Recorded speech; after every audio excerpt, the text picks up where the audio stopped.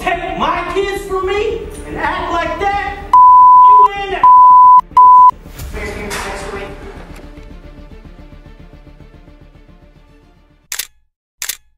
In today's video, we're counting down the top 5 most disrespectful defendants ever seen in a courtroom.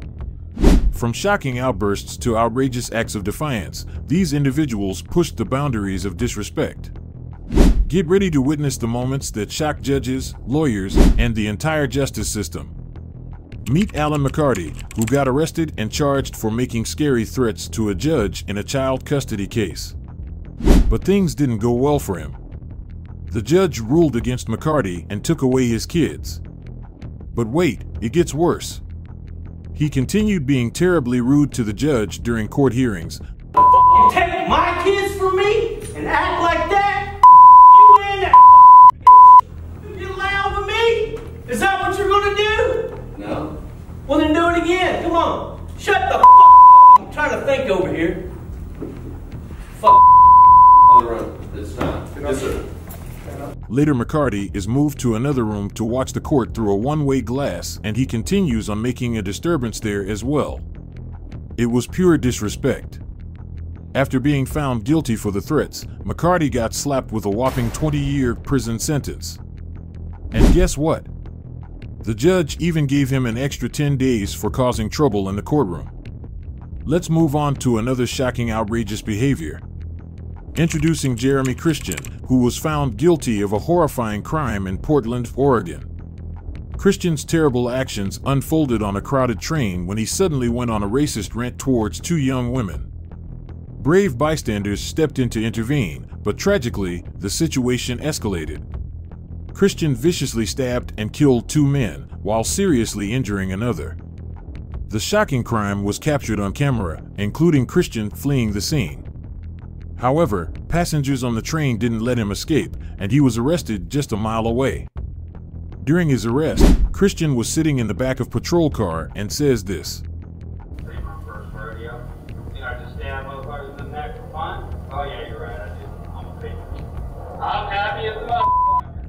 Later, he was convicted of 2 counts of murder and attempted murder. When it came to the sentencing, one of the victim's family members delivered a victim impact statement, which triggered Christian's outrageous outburst. I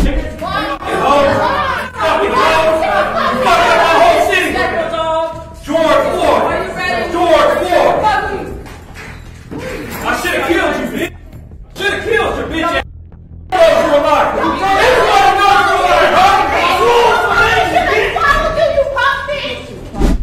For his disrespectful insults and disturbing attitude, the judge, in response, handed down a severe punishment, 2 consecutive life terms and over 25 years for his other convictions. Now, let's shift our attention to another shocking and outrageous courtroom incident. Introducing Spencer Allen Boston, a 20-year-old involved in a traffic stop. Just 2 months prior, Boston received citations and allegation for speeding and possessing marijuana. In a video captured during the proceedings, Boston voices his frustration, expressing his belief that marijuana laws are unjust. He argues that the people deserve better, claiming that marijuana is a harmless drug that has been around for decades. Yes, sir. I think it's very unfair, the marijuana law here. I think we the people deserve better because marijuana is a very harmless drug and it's been around for ages, since the 80s, 90s. I've heard that baloney all my life, so don't go any further on that. Yes, sir. I don't know whether it's good or bad. All I know is Tennessee still has it against the law. I swore to uphold the laws, and I have to uphold the laws as a judge. It probably is unfair, but I can't change it. You've got to go see the legislature to get that changed. Yes, sir. And Boston decides to take matters into his own hands and pulls out what appears to be a joint. Surprisingly, his actions go unnoticed until he may have finally made his case. Judge Barry takes immediate action, charging Boston with disorderly conduct, possession, and holding him in contempt of court. As a consequence, Boston is sentenced to 10 days in jail. Now, let's turn our focus to yet another rude and outrageous courtroom event. Welcome to the Frank Murphy Hall of Justice in Detroit, Michigan, where we delve into the sentencing of 25-year-old Amanda Casale.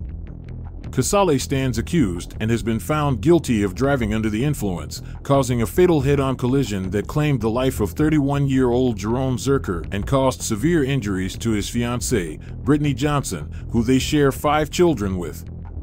Before the sentencing, we witness a heart-wrenching impact statement delivered by the victim's sister, Doreen Zerker. Emotions run high as Doreen confronts Casale, expressing the profound devastation caused by her actions. However, amidst the courtroom's atmosphere, an unexpected disturbance arises. Laughter and smiles radiate from Casale's mother seated in the gallery, drawing the attention of Judge Kiana Lillard. Casale's mother, Donica South, is held in criminal contempt and taken into custody. Her disruptive behavior disrupted the proceedings, leading to her sentencing of 93 days in the Wayne County Jail. As for Casale, she receives a sentence of 3 to 15 years in the Michigan Department of Corrections. However, the story takes a surprising turn. The next morning, Donna, Casale's mother, appears before Judge Lillard, expressing remorse for her actions. Yes, I deeply apologize for what I did. I was under a lot of stress. And I deeply apologize for what I did in your court. I just needed to get out. It's been very hard for me this year, and I know for the other family, and I'm so sorry about what I did, and I know it was wrong, and I apologize. Understanding the gravity of her behavior, Judge Lillard modifies Donna's sentence for direct criminal contempt from 93 days to just 1 day, with credit for time served. Last but not least, we bring you the shocking case of Bass Webb, a 30-year-old resident of Paris, Kentucky. Webb's outrageous actions during his trial left everyone in disbelief. This surveillance video, captured outside the Kentucky jail a week prior to his trial, reveals the disturbing moment when Webb, a former inmate, attempted to run over 2 jail employees with his car. One man narrowly escaped, but the other suffered injuries after being pinned against the wall. Fast forward to Webb's first court appearance before Judge Vanessa Dixon. It became apparent that Webb had no intentions of showing any respect for the law. In a shocking display of defiance, he spat on Judge Dixon, leaving everyone in the courtroom stunned. But that was only the beginning of Webb's contemptuous behavior. Due to his involvement in numerous other crimes, he was ultimately sentenced to life imprisonment. And that wraps up our countdown of the top 5 most disrespectful defendants in court. If you enjoyed this video, don't forget to hit that subscribe button and give it a thumbs up. Stay tuned for more captivating content.